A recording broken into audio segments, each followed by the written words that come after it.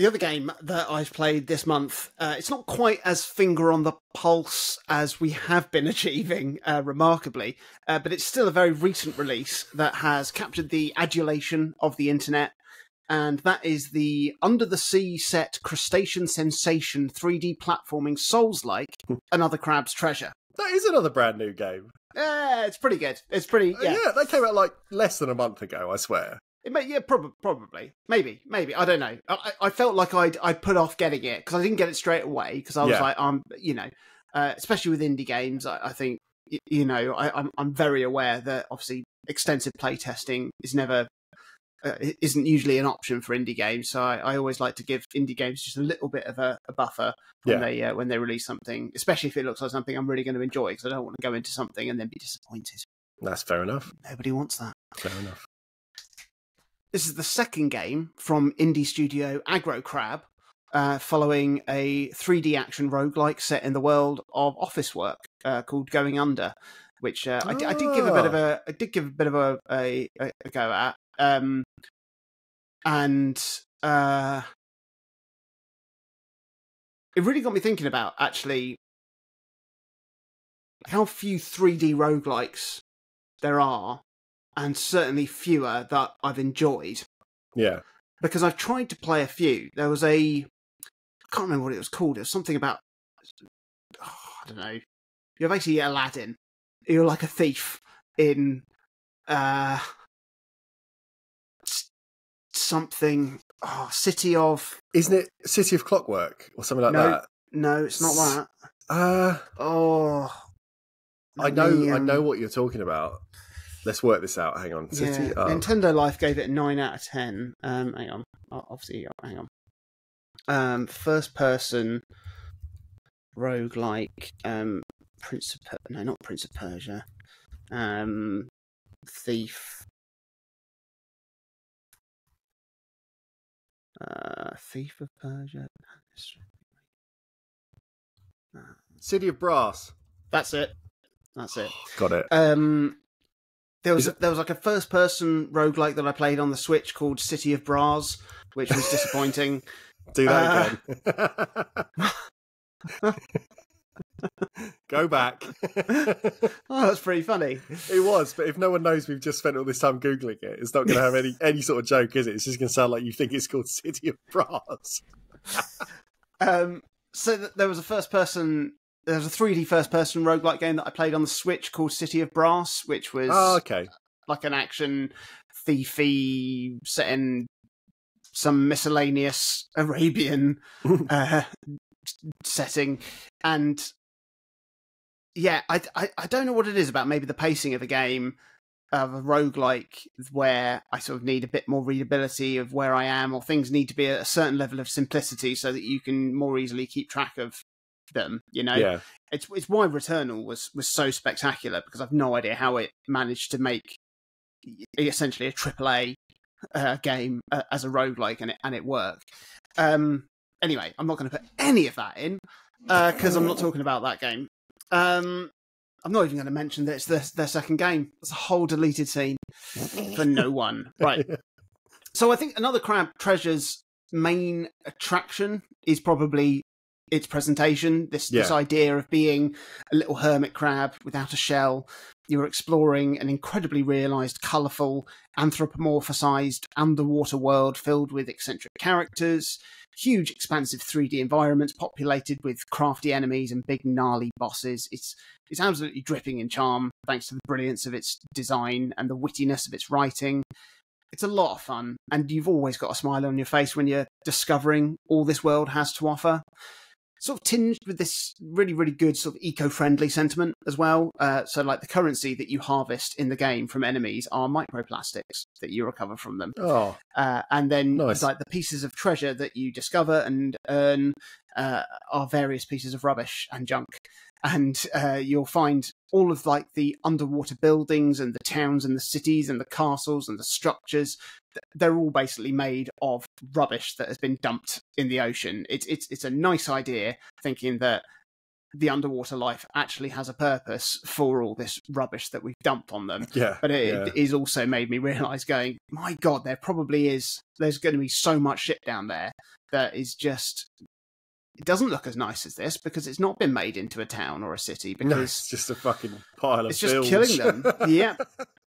Yeah. But your main task in the game, apart from getting your home back, is to also find out the source of the pollution, make your underwater world a better place.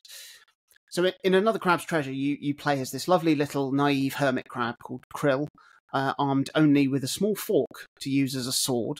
And your lovely conch shell home is robbed from you right at the outset by a shark. Oh, meaning? It's actually one of those plastic grabber sharks that you get in the zoo. Is it? Yeah. Oh, brilliant.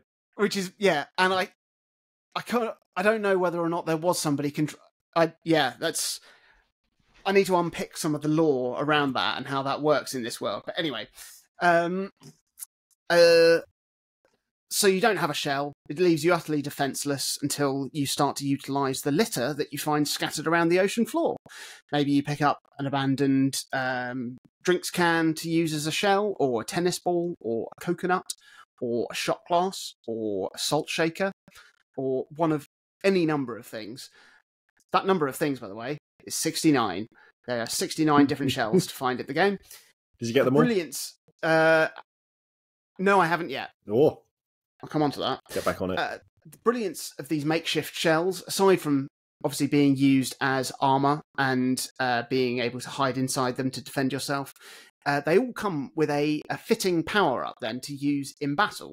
So if you're wearing a soda can, you can spit some fizzy bubbles at an enemy. Or like your tennis ball, you can be used as like a rollout device. So you go up inside it and then you batter the enemy. Or if you find...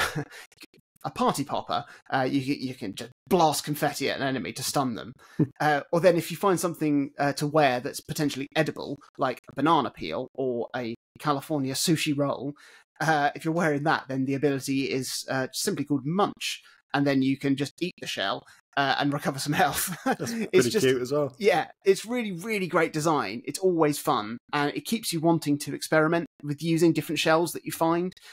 And it even makes you like excited when your current shell eventually breaks and you need to seek out something else to use. It's reminded me a fair bit of like Tears of the Kingdom in that way, where it's actually the breakability of stuff makes you more creative, more curious, because you want to see you want to see what else the game can do. Yeah. And speaking of which, there's even more use for the shells in the game, because you can fuse them to your fork sword to enhance the power of your standard attacks.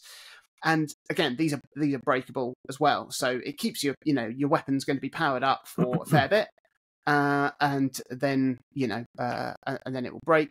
But it keeps you experimenting with different things as you play through the game. It's really, really fun, and obviously like really varied as well. The enemies in Another Crab's Treasure are all really well designed. Lots of different enemy types and attack types to learn how to manage and combat. The bosses are fittingly enormous and powerful, as you would expect from a Souls-like game. They're brilliantly designed, obviously really, really hard, but you always get really cool abilities and rewards for besting them, including like a whole host of Metroidvania-style movement abilities, which will keep you poring over every inch of the map and revisiting areas to scour for secrets. Traversal and exploration is then fortunately really, really fun as well, and it's surprisingly well realised and varied too for a Souls-like game. It sort of reminded me of Blue Fire on that front, which was absolutely as much a 3D platformer as that is, an action game and a Souls-like as well. Another Crab's Treasure probably isn't quite on the same level of platforming as Blue Fire, but there is so much platforming. You get like a grapple hook for vertical traversal. You've got a great sort of flutter jump, which isn't actually a flutter jump. It's just swimming because you're underwater. There's some really tricky parts of platforming and loads of secrets hidden at the end of lots of platforming gauntlets. It's brilliant. It's brilliant. It's not a huge game either. I completed it in about 14 hours. I rolled the credits, and then there's still a fair few things for me to find, which I'll certainly go back into and try and find everything, especially now that they've patched in some improvements to the map system in the game, which I I had written a bit of a gripe about the map in the game, and then literally, I think yesterday I read about the patch that has basically fixed all my frustrations with it. So,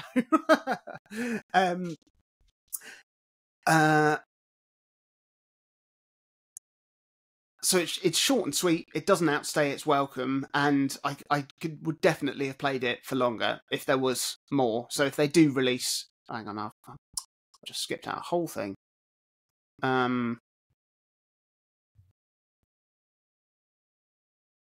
What I say?